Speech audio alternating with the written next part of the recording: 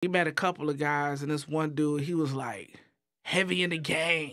Oh, wow. I was like, so I said to him, I'm like, bro, what are you doing in a gang in India? Yeah, right. Like, it's no gangs in India. Right. So you mean to tell me you're trying to bring this part of what you see in America Right. over to India?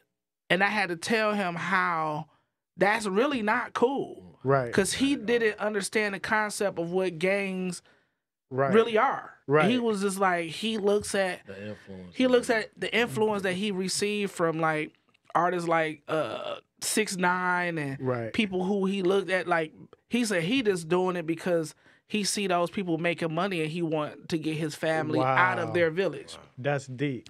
So I was like, bro, that's not really the way Right. to go. I said, so what other artists do you listen to? Right. And he started telling us some of the artists that he listened to. Some